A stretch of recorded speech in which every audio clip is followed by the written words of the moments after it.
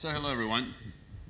So this talk is actually, or it used to be a talk about a concurrency, like an implementation, a concurrent implementation of like this. Okay, cool. It used to be a walk through a normal Rust application to something that could run concurrently, and I extended it for LambdaCon and added some, how to say, more functional concepts to it. So Roselang is not a secret. Roselang it's not a pure functional language, although it does have a lot of functional concepts in it, and the type system itself works pretty closely as you would expect it to work in a functional language. So that's what I'm going to focus on today.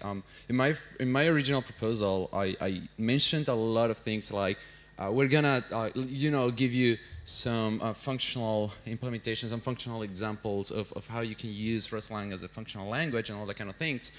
However, I decided to just like leave some of those things aside and explain you how Roselang uses a linear type system to guarantee safety in the language itself, so that you don't have to depend on any other things like garbage collection or doing it yourself. You know, like using a dynamic language, a dynamic type system, where you have to take care of all those things yourself. So the compiler does everything for you, and it does it using a linear type system or refined types if that's more familiar to you. So that's what we're going to talk about today. Let's see if I have enough time. So before we get there, some disclaimers. I normally speak very fast. If I'm going too fast, just raise your hand and I'll slow down, definitely. And I normally rant a lot. I don't think I'm going to rant today because I don't have anything to rant about. However, I do say bad words, so don't take it on me. I really don't know what the fuck is wrong with me, but I normally say bad words when I'm speaking, so nothing personal. And well, like I said, like I have many things to say, and if you have any questions, just feel free to raise your hand and interrupt me. I'm very happy to answer all those questions. And okay, there's the image. So that's me. Again, if you have any question, feel free to raise your hand at any time. I'll happily answer them. I prefer to answer them while I'm speaking instead of just going back and forth on my slides at the end of the talk. So please, let's make sure we are all on the same page while we're talking. Thank you all for attending. So go ahead. You are the only Flavio at Red Hat? Yes, sir. You'll be surprised. Well, as far as I know. Or I'm the only one who worthy enough to get an alias on his email address so that we will be Flavio at Red Hat and it will be simpler for everyone. So that's my email address. And if you have any questions or you have any feedback for me about this talk or anything else, feel free to send me an email. I'll happily reply you and we can have definitely constructive conversations over email or over Twitter. If you want to follow me, feel free to do it. I'm still working at Red Hat, and I don't think I'm going anywhere anytime soon. So yeah, and I do something completely different. Like I don't work on this field. I'm not an expert on the functional field or even programming languages themselves. I love them. I like to work on them, and Roselang is one of the projects I work on when I'm not actually doing actual work, or I should say the other way around. That Roselang is a project I work on, and when I'm not working on Rust, I normally do some actual work. And so yeah, this is not my main field. I work on OpenStack full day, so that's Python. That's completely different from what we're going to talk about today. However, like I said, I love programming languages, and I definitely love Rust, and I'm having a lot of fun on it. So let's get to it. So what's up with this Roselang thingy that some people have been talking about? I'm not expecting you all to know how Roselang works. So I'm giving you a really brief introduction to Roselang. Roselang started as a personal project from a guy called Graydon Nohar, and he started as a hobby. And then at Mozilla, they had a need to recreate, for some reason, well, if you use Firefox, you know why they are recreating it. So they are recreating the Gecko engine, you know, like they are recreating it from scratch using a concurrent language, and they didn't have a language that would be good for that job. So they decided to take this project that had some promises on it, and they decided to fund it and start working on it. So they took the project, they made it themselves, and well, that's Roselang today. It's been there for a long time. Graydon Nohar does not work on Roselang anymore. He moved over, but there's an amazing team, there's an amazing community behind it, and even if Mozilla would stop funding it, I believe the project would live by itself and by the community. that would keep it alive. So does it bind me anything? That really depends. This is the best excuse ever. I love to use it. It depends on the context. It depends on what you're working on. But if you come from a high-level layer, a high-level environment or application kind of language, and you love system languages as well, so Roslang is a step you take forward or after you have suffered enough with C++ or C, and it gives you enough control and power to do everything that you do with your high-level language, or even the things you do with other functional languages. Not all of them, and we'll see why in a bit.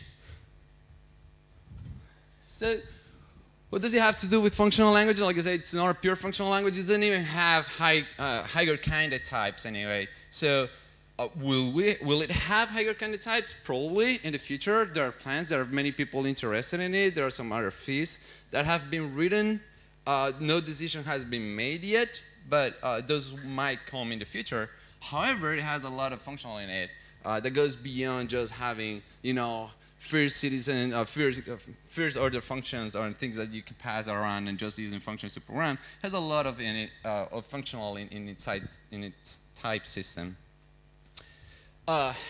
If you have read anything about Roslang, I'm pretty sure you were stumped by all the sigils it used to have. And note that I said it used to have. It does not have those sigils anymore.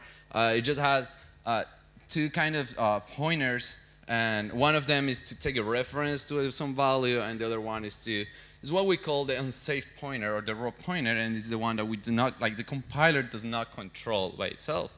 So you can basically do raw accesses to the memory without any kind of control. So remember the whole point, I mean, one of the main goals about Roslang is providing safety, is guarantee safety for the user, for the people that are using the language and programming with it.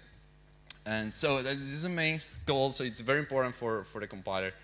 And we used to have those sigils. The first one was for something that you might be familiar with, like smart pointer in C++ or unique pointers. That are allocated in the heap. So we used to have that sigil for that. That's gone. That has been converted into something that is actually representing the type system itself. And this already shows the power of the type system. And the second one was to express something that would be garbage collect. The language used to have some internal garbage collection, and we, like, at some point the core team decided to just move that away and leave a library to do that. And saying that a library can do garbage collection for you already says a lot about the type system. It just expresses you and just tells you that the type system is powerful enough to let you know when something needs to be garbage collect. And you can also have different implementations of it. The type system, the compiler itself, will give you enough information to know when something needs to be cleaned up. And in fact, we already have some implementation of those garbage collectors, like very simple reference counted garbage collectors, where you can just wrap a value, pass it around, and as soon as it just goes out of references, it will be cleaned up. It is immutable by default. You can have things that are mutable, but by default, it is immutable everywhere. We use our AII, and you probably know this from C++. This is our way to just know when something needs to be, when a memory needs to be freed up. And as soon as something goes out of scope, it will be cleaned up from memory. And this is the same way as C++ does it. And the name is probably the most confusing name ever to name anything, but that's one of the problems we have in computer science anyway. So almost everything is an expression. We just have two statements. The first one, well, not two statements, but the most common ones are just two statements, and everything else is an expression. Even the for loop can be an expression. An if is an expression. A match or a match pattern is an expression itself. So, and the first expression is probably most common is the let binding, which is not a way just to define variables, and we'll see some examples later, but it's also a pattern matching by itself. And the second one is the semicolon that you would use to end some expression and say, like, you don't want to return any value from it. It is static with local inference. It has some basic implementation of the Milner's algorithm, but with some changes in it to match what we need in the language. It's a linear type system, like I said. It has a whole bunch of other things, like built-in concurrency, memory safety, and a whole bunch of other features that we will probably discuss later in this talk. So let's start by talking about memory safety. How does the language guarantees memory safety? And we'll go from memory safety to why is memory safety important, and talk about live systems, and then why live systems are important, and why we care about them, and the aliasing that is behind those lifetimes, or regions, if you will. And that will conclude in something that is a type sound, the type system soundness, which is very important for the language. So this is a very tiny example, like literally tiny. I hope you can read that back there. And passing something by reference just lends the value. This is very important. So the easiest way to explain Roslang's ownership process or control is to have an analogy, and this analogy was created by like Nicholas Matsaki. He's part of the core team. He came up with this analogy to explain how the ownership process works in OpenStack. And this is the same in Roslang, not OpenStack.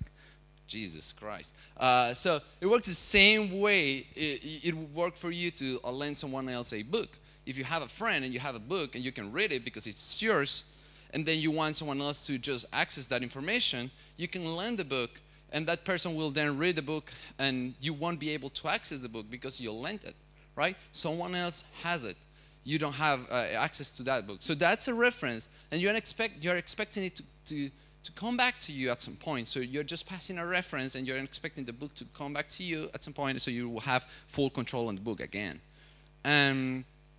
Instead, you can also give it away, and that's what we call, and we'll see an example of that, when you're giving ownership away, when you have a value and you are the owner of that value, and then you just pass it to another function, or you just put in another slot in the stack, and then you're basically giving the whole value away, which means you cannot do anything else on that value. You just gave it away. It's like if I give you a book and I give it away, like it's a gift for you. I won't be ever be able to access that book anymore.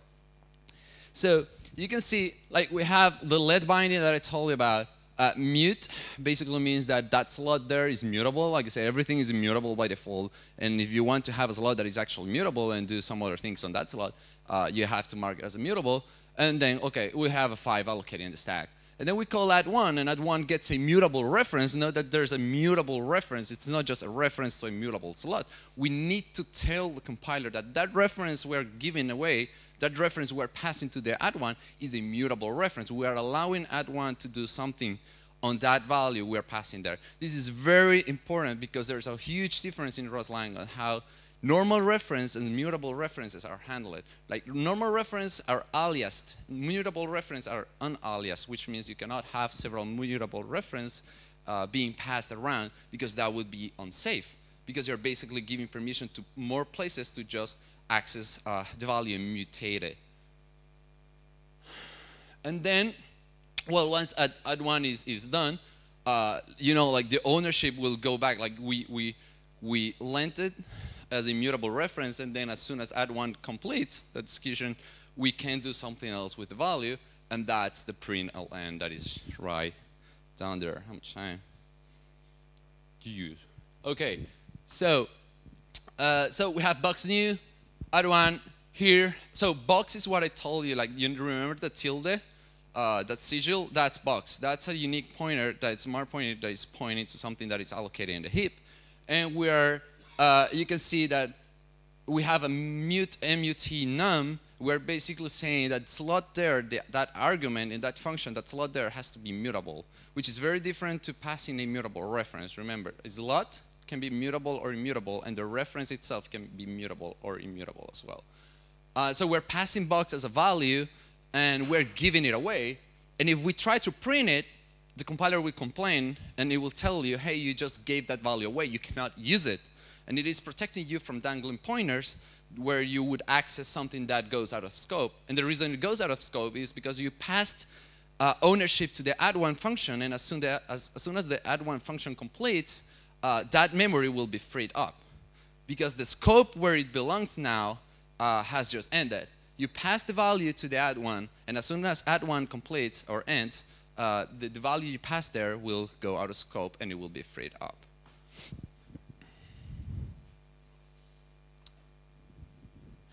So this is another example, and you can see here we have let x equals 5, and you have add 1, and we're passing it to add 1, and then we can also print it.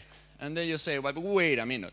Like you just said, if I'm not passing a reference, we are giving the value away, which means we don't own it anymore, which basically means we cannot use it anymore after that call, right? But turns out the compiler is smarter than that.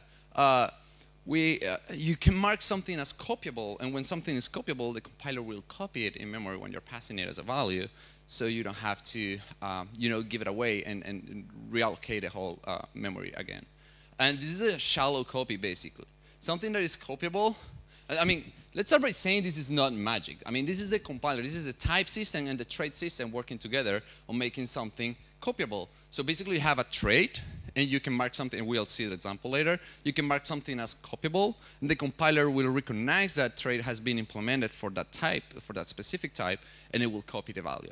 And it does that by using a shallow copy, like you would do in C, basically. It just calls main CPy, basically, and it copies the value. And it will copy the pointers. It won't recurse down to the pointers and copy all the values. It will just copy the first level.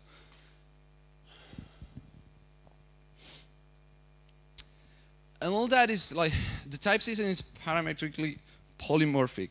And it does not just has that simple polymorphism, and it also has bounded polymorphism, which basically means that you have a type system that is parametric, but you can also have bounds on it. You can also tell the compiler, hey, you know what? The types that you're going to pass me here, I want them to have these basic implementation. I want them to not just be, let's call it subclasses of this type here, but I want them all to implement these traits here. And since we have an algebraic type system, we basically can just sum up some types and come up with something more complex when we are building bounds. And here's a simple example. The T is the generic, and after the colon, you have all the types or the traits that had to be implemented for the bound to hold. And where U is some other type, like we have a built-in send trait.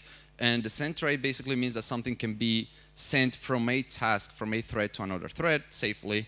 That, like I said, everything about Rosalind is to guarantee safety. And it does that using a type system. So if you have two threads and you want to pass ownership of some specific value from a thread A to a thread B, that value has to be sendable. Sendable means that passing the whole ownership, like moving completely the memory from one place to another, from one thread to another, is safe. It can be done for that specific type.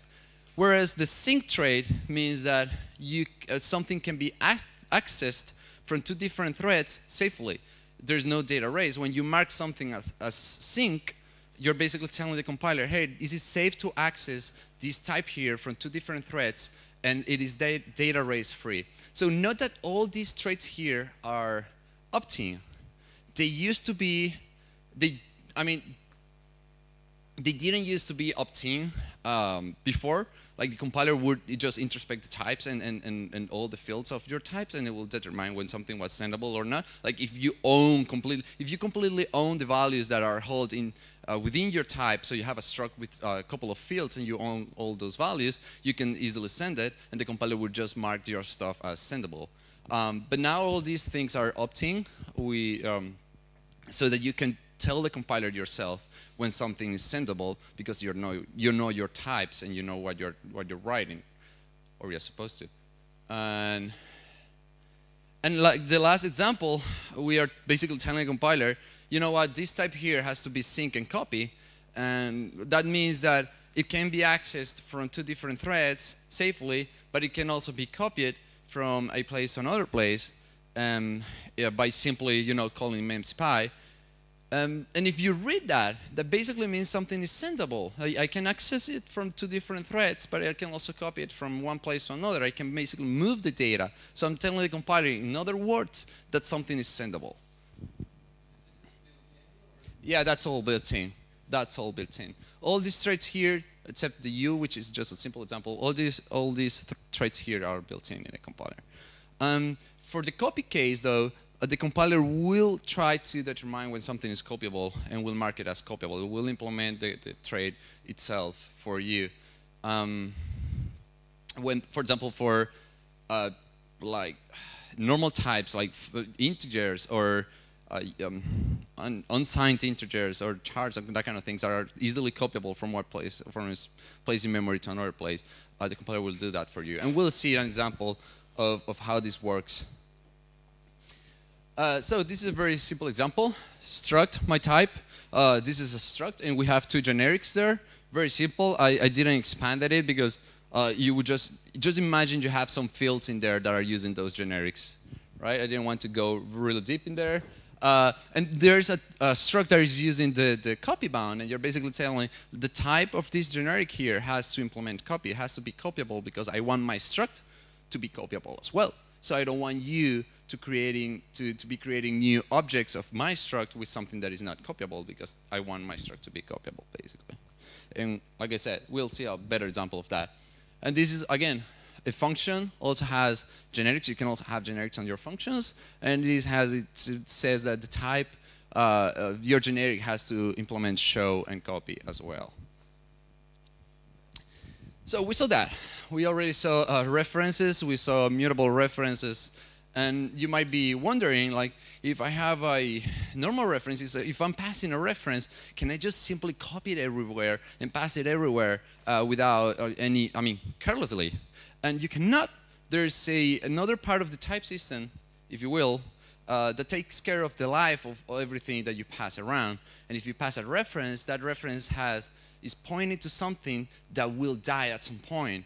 And that's what we call lifetimes. We determine how long something will live in the execution of your program so that we can know when, where you can pass it and where it has to be cleaned up. And these lifetimes here are not a new concept. It was not created by the Rosalind team. They're called regions in other places or scopes in some others. But the scope is very limited compared to what a region or a lifetime does. And again, a simple, very simple example. We have a struct foo, and the way you name a lifetime is by using the quote and a ident after it. And in the case of the struct, you have quote A, that's the lifetime A, and you use that lifetime to specify the type of the value of the field X, and you're basically saying every value that will be used here to create a new object of this struct foo has to live as long as the lifetime A, or shorter than that. And you can see in the function main, you have let X, which is defined outside this scope here. And then you have let Y, which takes a reference to 5. You create a new instance. We don't call it instance in runs, but just to make it simpler. You create a new instance of foo, and you pass Y there. And you're probably wondering, so you just said that the field X has to have a lifetime A, and you are just passing a reference to 5 without any named lifetime. So that's lifetime elision. We have lifetime elision in Rosalind, so you don't have to write the lifetime for everything. The compiler will infer it for you. It will try to determine what's the right lifetime for you in that case. And in this case, the lifetime of 5 will be the same lifetime of foo, which is the lifetime of this context here. So as long as this context here ends, all those values will be freed up from memory, and those references won't be valid anymore. So the compiler determines the lifetime for you, and it says, okay, you're using, so foo and the reference to 5 live long enough to be combined, basically. Like 5 won't outlive foo in any case. So you can create a new instance of foo, and then you try to get a reference of X on the X variable that you defined before outside the scope, and then the compiler gets mad and says, wait a minute, you're taking a reference to an X value, which is a field of foo, which lives shorter than the X variable that you define outside the scope. So when you try to do that, the compiler will tell you that x does not live long enough to be assigned to that x value there. So this is an example to show you that you cannot just pass references around everywhere as you wish. The compiler will protect you from having dangling pointers again, from having references to things that don't exist anymore in memory. And obviously, you won't be ever able to print that x. This is a crash course into lifetimes. Lifetimes are way more complex than this, and these like many people just get stuck in lifetime for a couple of weeks before they can just like get their heads around it. But again, like it's a very simple example to express how it works. If we apply that to functions and have lifetimes in functions, and you know the arguments of the functions can have lifetimes as well, it gets more complex. But I'll leave you that as an assignment for you. We don't have enough time. So mutability. We have talked about how ownership works in Roslang. We have talked about how lifetimes work in Roslang. So what's all this fools about, you know, ownership and lifetimes and aliasing of references? And it turns out that we need that to have a good story about mutability and how you can mutate some values. And one of the things you probably are wondering or not is this is linearly the only way I can mutate something in Roslang? Is like passing a value linearly to some function or some other place is the only way that I have to mutate something in Roslang? It is not. You can also have inherited mutability, or you can also have, what's the other one? I forgot completely the name. Let's keep going here. So in this case here, this is the previous example we saw. And here you are passing a value linearly to a function, and then where you can mutate it. And then you have inherited mutability, where you have a struct that has a field in it and a value, and then you move that structure to a slot that is mutable. Note that we defined, like we created an instance of that struct in a x slot, which is immutable, and then we assign that x slot into something that is immutable, which is the z slot. And when we do that, we're basically telling, you know what? So this is mutable now. And x at the point, like when let mut z is executed, x has given completely its ownership on the value it used to have. So now that my struct belongs to the z slot. And that basically means that you can now mutate it, and that's inherited mutability, because you can mutate the internal values of that type because it is mutable already. So. And the other one is internal mutability. That's the other one. Very simple example. That's a cell there is built in the language. That you have cell and you also have ref cells. And very briefly, like cell is the way you would just wrap a primitive type that is completely copyable so that you can mutate it internally. And the example is there, like you have a cell, it wraps a 5, which is primitive type, and then you can say, hey, you know what, cell, I want to change your value, and I want to mutate you internally, and I will just pass you a new value, and you will now be 6 instead of 5.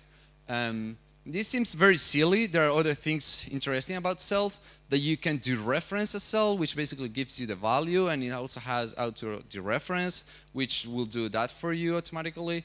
And if you use ref cells, you can do something more fancy, because it is, it's a ref cell, if reference counted. So you can have more complex values in there that are not copyable, but that can be accessed from other threads as well, safely. Like I said, like ref cell would be same. So again, what's all this fuss about mutability, aliasing, all that kind of things? It's not just because we want to it's not because Roslang wants to have a fancy type system. It's because we need that to guarantee soundness in the type system. What does soundness mean? It means that every time you implement something, every time you write something using the type system, it will hold. You can read it completely, and everything that you're reading will hold at the moment of the execution. Note that Roslang, the fact that Roslang doesn't have any garbage collection or other things. Roslang does not want to have any dependency on a runtime. It would be unfair to say it doesn't have any kind of runtime, but it definitely can run on the machine level or the same levels that you would execute C or C++. So it does not have any dependency on garbage collection or runtime, so everything has to be done by the compiler itself, and it has to protect you from doing dumb things at runtime. And all these things are needed to guarantee the soundness of the type system. For example, unaliased mutable references basically means that you cannot have two mutable references to the same value, because that would allow you to have data races, and that would allow you to mutate the same memory space from two different places. And you can obviously, you cannot obviously copy something that has a mutable reference, because you would be copying the mutable reference. Like I said, remember that when something is copied, it is a shallow copy. It just calls memcpy, which basically means it is copying the pointer, it is not copying the value. And if you try to implement copy for something that has a mutable reference, so you have your struct foo lifetime, because you need a lifetime for the reference, and you say, you know, foo will have, like, the x value will have a mutable reference to a integer 32. And then you try to implement copy for foo, and the compiler will complain and will tell you, you know what, you have a mutable reference. I cannot implement copy for something that has a mutable reference, because that means I can copy it everywhere, and that will be unsound for the type system.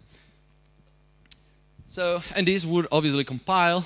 We remove the mutable reference. We just have a reference there, which can be aliased and can be copied everywhere. And it would be safe to do that, because the compiler knows how long the x value will live, because it has a lifetime. So it does not matter if the compiler copies it around and you pass it around, because the compiler knows how long it will live, and it will prevent you from having a point to something that does not live long enough. But, okay, enough about the type system. Now, I added a couple of more slides to make it more, hopefully, fun, and display some of the internal things that are more functionally, probably. Like I said, it does not have any HKTs, so things like fancier things like functors and things that depend on HKTs cannot be implemented in the language yet. However, it does have a lot of functional, and one of them is pattern matching. It's very, very powerful in the language. This is very simple. I'm full of simple examples, damn it. So you have an enum, which is, like I said, it's algebraic. It's very similar. So you have two variants there. You have a value, which can have an I32, and you have a missing. Call it maybe if you want. And then you can have a match on that. Enums are namespaced, so you need to write the whole thing. They didn't used to be like that, but now they are namespaced because if you're importing something, if you're importing a crate in another crate, you will have some namespace clashes or everything. So they are namespaced. You have opt-in, colon, value 5. And you have a match in that. And then you have all the arms of your match, and you can say, like, the first one will be executed if A is bigger than 5, and the second one will be executed if for all the other values, and the third one will be executed just if the variant is missing. And I mean the missing variant, not the variant is missing, literally. So patterns matches are exhaustive in Rosalind. You have to have all the variants written there, and if you don't, you have all the underscore, which is basically a wildcard, and say, like, put everything else in here. But you need to have exhaustive matches, and this is something built in the language, which allows you to reason better about your code and know what you're handling and what cases you're not handling. And the compiler will protect you from doing dumb things in that case. And something interesting about this is that A there is actually moving the value. So the internal value, like opt-in value has a 5, which is an I32, and the A there, this A here, is actually the moved value from the matched pattern up there. And this is interesting because if you have a match on a reference, you will have a reference in your arm, and you need to destructure it. You need to dereference it to, thank you, to access the actual value. So there are interesting things about the patterns in Rosalind. This is another thing. You can also have bindings within your match. So in this case, you have x, which is equal 5, and then you have match x. And in the first arm, you have I at 1 dot dot dot dot 5. That basically means that's a range, and you're saying if the x is in this range here, this arm will be executed, and the value of that x will be bound to I. And for all the other cases, this wildcard here, the underscore, will be executed. So iterators. The iterator is actually a trait in the language. It is built in. It has a whole bunch of functions that are interesting for whenever you want to iterate over something. And here, I'm going to name some of the most common ones in the functional world. But note that they're very different from the ones that you are used to. They are not functors. They are plain implementations using normal methods and Rosalind type system. Something interesting, though, is that all these functions here are lazy. So they would not allocate it. They will not be executed as soon as you write them unless you collect the whole iterator, unless you iterate over the freaking iterator. And like I said, they are lazy, and they won't allocate more memory for you. They will stream everything in the whole chain. So this is very important because they might not be as fancy as a functor is, but they are very smart for you. This is okay. This is a fold. Everyone knows what a fold does, I hope. And if not, I'm not going to explain it right now. So you have a fold there. Very simple. It is readable. Like you have the first value, and the second one is a closure. Yes, we have closures, just in case you were wondering. And there are unboxed closures. This is a filter. So this one, this one here won't be executed because we're not collecting the data anyway. This is a filter, and we're iterating there, filtering out some values like the ones that are not even. And this is a map. Same rules apply. We all know what map is, and I'm not going to explain it. No, just kidding. The same rules for iterators apply here. They're lazy. You have to iterate over the whole iterator to actually execute the map. So if you have an iterable and you call map and you don't call collect and you put a closure in there with a print without collecting the whole data, and when I say collect, it's because there's actually a method called collect that you can call.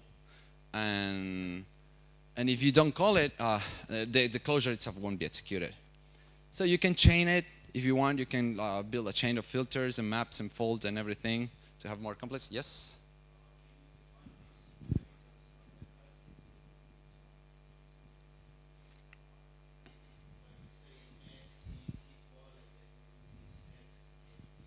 You can definitely access a reference of that iterator as soon as you don't move the data. And the whole thing, the problem there is whether you want to access it, whether you want to access a mutable reference to the iterator or whether you are moving the data. As long as, to put it simple, as long as you're just accessing a reference to that iterator, you can do it. Does that make sense? Oh, for sure? Okay. I mean, think you have an iterator and you have a filter there. And that iterator is defined in somewhere else, in an x variable. And you want to pass a reference to that x variable to your closure. You can do that as long as that reference there is not mutable, or as long as that's just a reference, a readable reference. You cannot pass the value, because if you move the value, the iterator won't be able to actually iterate of the data. Well, I mean, the compiler won't let you do that. But logically, if the compiler won't protect you from that, you wouldn't be able to actually access the data because you moved it into the closure. No. Okay. Is that better? Okay, cool. Thread, mutex, channel. Well, this is probably just a leftover from the previous version of this talk. And this is just the single slide. Because Erlang has it, I wanted to put this slide here actually. So you can, and Golang also has it. But Golang, let's not talk about Golang. So you have channels. You can communicate between threads, And these channels are implemented in a multi-producer, single consumer way. So you can have many things, many threads producing data and just a single consumer from that channel. But this is just the built-in implementation. You can also build your own channel, thank you, your own channel with your own implementation and have a multiple consumer and all that things. This is all done because we have traits that tells the compiler how this channel or how this mechanism should work. And we have arc. All this is done using built-in types that you can find in the standard library. Arc is an atomic reference counted type, which means that everything that goes in there is reference counted atomically, so you can access it safely and you can mutate it safely because it will protect you from doing dumb things. And it is sendable, and you can clone the channels. So okay, this is important. Like you have the copy trait that basically tells the compiler when something can be copied, but you also have the clone trait, which tells the compiler when something can be cloned completely. So it won't just copy, it won't just do a shallow copy, but you can also, this is your way to create movable constructors in your type if you want. You call clone on the type you're passing, and then you will get a whole new value and a whole full copy of that type there. So we're doing that here. In data, we're cloning data, which is the arc. And like I said, this is a reference counted. So when you clone that, you're cloning the arc, not the internal value, which allows you, like I said, to access it from different threads at the same time. And you are cloning also the sendable part of your channel. This is a thread. So threads in Roslang used to be green threads, and that was changed to system threads. We used to call them tasks, and they are now threads for the sake of consistency and clarity with the rest of the word. A range for this, it's pretty, again, simple example. And this is a movable closure. This basically says that this closure here can be moved safely because the whole environment is completely owned by the closure, and moving it to some other task won't end up in some data race or memory corruption or unsafe operations. And I hope you were not bored. That's everything. That's all I have. And if you have any questions, feel free to fire up, or thank you very much for being here.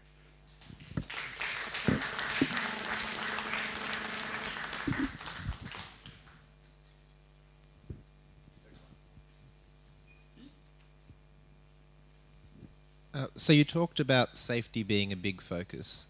How does Rust's compiler stack up against some of the recent vulnerabilities that we've seen that are around safety in memory? So, for example, we've had vulnerabilities in programs written in C involving memory safety and so on that have been big security problems. Would they have been caught if those programs had been written in Rust?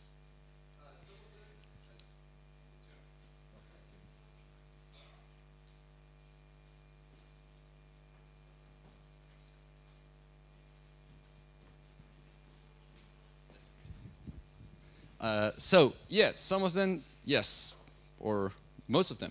So Rustlang guarantees data race safety. It does not guarantee other kind of race conditions. It just makes sure that your data and the memory you have allocated is safely managed. So you don't have dangling pointers, you have like unfreed memory and that kind of things.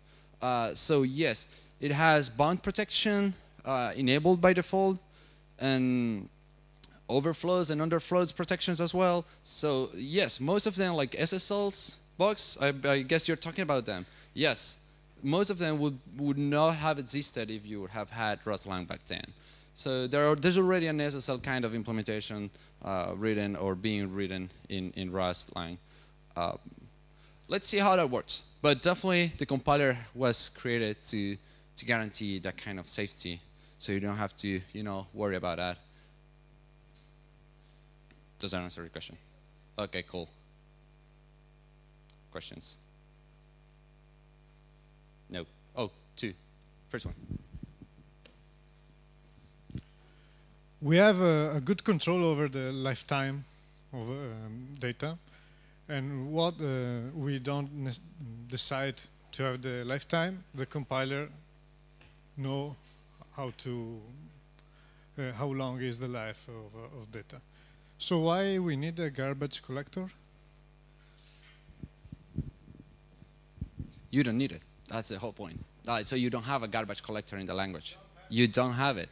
Everything is done by the compiler itself at compile time. So you don't even depend on the runtime to tell you, hey, you know what, this should be freed. The compiler will do that at compile time, and when it translates the code from Roslang to LLVM, it uses LLVM to LLVM ER, it will do everything for you directly, and it will call the right drops and things for freeing memory.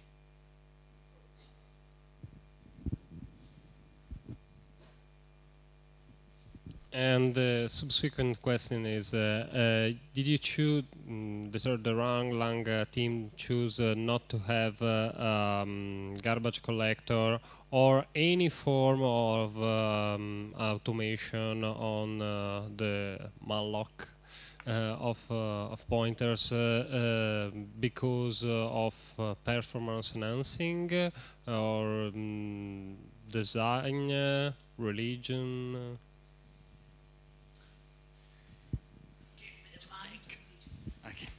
Religion, of course. I'm just kidding. A bit of everything, honestly. There's a performance impact on having a garbage collector because it depends on the runtime, and the language does not want to depend on the runtime. And some good example of that is the fact that you can build a kernel using Roslang, and there are many like toy projects that do kernel development using Roslang.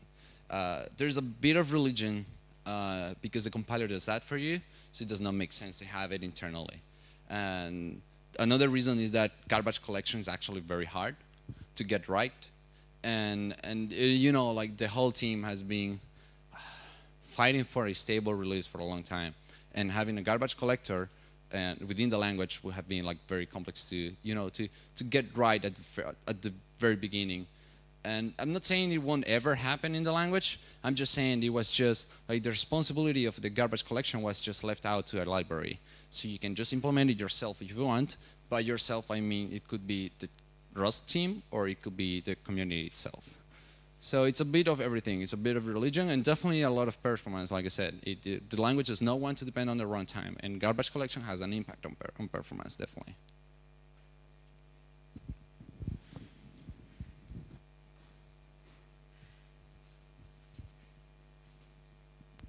Some of the features that you described, from my not very much experienced point of view, look a little bit of an overlap with software transactional memory.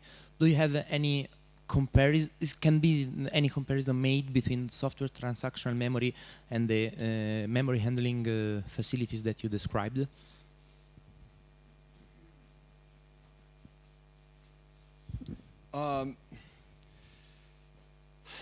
There's an overlap from, if you look at it from the point of the safety and the things it allows you to do from a concurrent point of view, there's definitely some overlap. But there are completely different implementations at the lower level.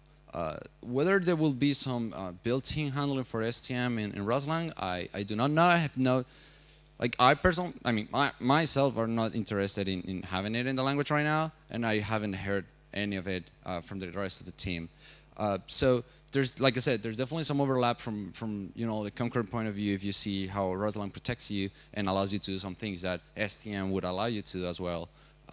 There's definitely some overlap, but they're completely different implementations. Like they have nothing to do with it. Like this thing here is just type system analysis. Like Roslang does this by not touching the memory. It just reads what you have written and it will tell you, you know what, you're not making any sense.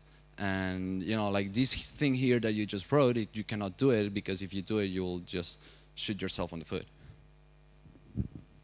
There's another. Last question. Do you have any protection from deadlocks? Ta-da! We kind of used to have. We don't have it right now anymore, but we're working on, I mean, part of the team, not right now, obviously, but it is in our minds, basically, to work on something that would protect you from deadlocks. Deadlocks are definitely more complex, because that basically means that the compiler has to have knowledge about the mutex, which right now mutex for the compiler are just, you know, traits. They are just types. It doesn't have internal knowledge of that, whereas it does have internal knowledge of what a copy trait does or what a copy trait means. And we used to have some kind of protection to deadlocks, and we just got it wrong. And we decided to, you know, instead of having something that is not working properly, you know, like it's better to just provide data protection, and then we'll work on something that, or part of the team will work on something that does deadlock protection in the future, when the compiler will be smarter, hopefully. Okay, thank you, Flavio.